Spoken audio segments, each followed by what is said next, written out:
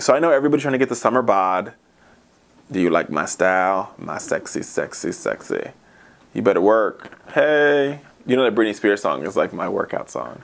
You want a Maserati? You want a Bugatti? Well, when everybody's trying to lose that pounds, I think people are always nervous about having a lot of loose skin. So here's a couple pointers to make sure you don't have any loose skin. So 1, muscle tissue. Muscle tissue is the key to minimize loose skin. Maintaining or increasing muscle tissue is a key way to minimize the skin. So while you're trying to lose a lot of weight, at the same time, you should be working on trying to gain muscle mass. That way, as your muscle tissue grows, you will not have flabby, abby, labby skin. The second thing is weight loss at a reasonable pace. So you don't want to have like this overnight, I lost 800 pounds type of thing. In order to lose weight, you must create a calorie deficit.